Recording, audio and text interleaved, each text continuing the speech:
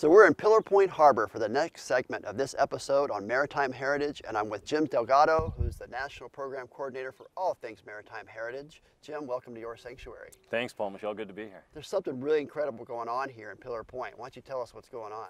Well, we're working with the Office of Ocean Exploration and Research and Boeing to test an amazing vehicle, an autonomous underwater vehicle, or an AUV, known as EchoRanger, Boeing has provided, and working with the RV Fulmar and with CodaOctopus Echoscope, we're doing a systematic survey in 3,000 feet of water of the USS Independence, the biggest and the deepest shipwreck in Monterey Bay National Marine Sanctuary. USS Independence is famous as the first U.S. Navy aircraft carrier to be dedicated entirely to nighttime operations, carrying the war around the clock in the Pacific. She was built as a CVL. She was the first of her class, and these CVLs basically means aircraft carrier light. They were built fast and put onto cruiser hulls just to get these ships out there in response to the need for more ships and more planes in the Pacific War. At the end of the war, Independence was set aside and was sent out to Bikini to become a target with about 90 other ships for Operation Crossroads, which is the immediate post-war test of the bomb as a weapon against ships, and survived both blasts but was badly damaged. She was taken back to the United States and in San Francisco became the base for the Navy's first radiological safety school, where they trained sailors in how to respond if their ship had been in an atomic attack, and ultimately at the end of her days was towed out into what today of course is the Sanctuary and scuttled by the Navy on January 26, 1951. Nobody's seen her since, though Okeanos Explorer, our NOAA ocean ship of exploration, did image a little bit of a big sonar blob on the bottom, and that's it until now. So tell us about where the ship lies. What is the depth there? What's it like down there? What do you hope to see? Well, Independence is just about 30 miles off and in range of the Farallones at the edge of the shelf in about 3,000 feet of water.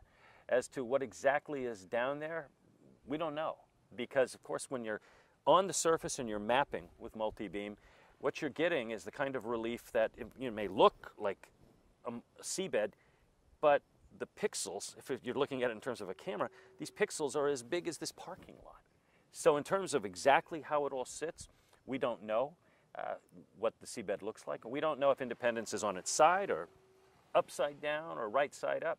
So this survey is all about that, as well as testing the technology. We want to be able to see how well the Sanctuary class small boats work in deploying this new type of technology. We want to be able to see how the CodaOctopus Echoscope, which we've used on other maritime heritage missions, works in an AUV, which just drives itself down there on the bottom, systematically collecting the data, surfaces, and then on shore it's downloaded, and we take a look, and then out it goes again for another 30-hour mission. So tell us about getting the images themselves. I mean, you don't just crack open this AUV and out pops pictures. No, the way it works is that the CodaOctopus folks have this highly refined three-dimensional sonar, and it's good resolution. I mean, you could literally fly over, and if this bench was made of metal and this table is attached to it, you could see all of that. You could see the braces. It's that detailed, and we've seen that with the other work that CodaOctopus has given us in San Francisco Bay and at the Golden Gate with the historic wrecks of the SS City of Chester and the SS City of Rio de Janeiro. But to get that, it's not just the gathering of the data. Then they process it, run it through, and then what you end up with is a three-dimensional map, if you will, of Independence on the bottom. So the deck, this hull, all of those things, if there's a hole in the deck, say where the elevators were, where the planes came up, it will show you those. And it's not just a picture, it's actually a measurable bit of data. In other words, you can say that hole is this big. It's 73 feet by so many feet. It sticks up this high. That's the beauty of this sonar. It's not just imaging. Yeah. It's mapping. So Jim, tell us about some of the next steps that you're envisioning for all of this information to be shared with the public. Well, Independence and the mapping of it is part of a 2-year mission to look at the shipwrecks in Monterey Bay, Gulf of the Farallones, National Marine Sanctuaries, as well as Cordell Bank, which we now know has one. and to also look at some of the shipwrecks in the nearby national parks, and state parks for that matter. So ultimately we're going to do a report on all of those, but in the case of Independence, what we'll likely do is a special report on her and consider if there's going to be any other work. Other work could include diving down to it, but it may be nothing more than just saying, here we know exactly what it is based on this data, and leave it at that. What about ever going back to the wreck in a manned submersible?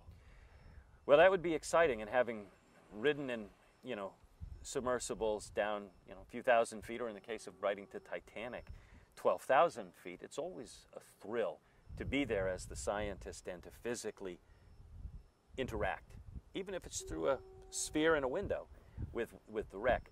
I'm not sure what that will happen with Independence. What might happen if we were to dive it would be with a remotely operated vehicle with folks on shore watching.